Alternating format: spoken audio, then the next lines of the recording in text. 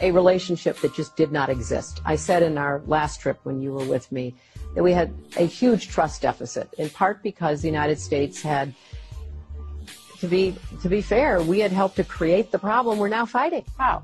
Because when the Soviet Union invaded Afghanistan, we had this brilliant idea that we were going to come to Pakistan and create a force of mujahideen, equip them with Stinger missiles and everything else to go after the Soviets inside Afghanistan.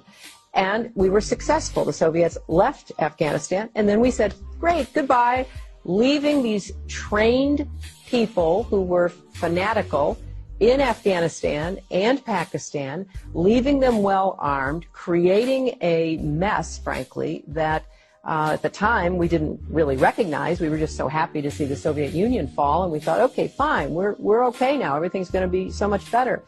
Now you look back, the people we're fighting today, we were supporting in the fight against the Soviets.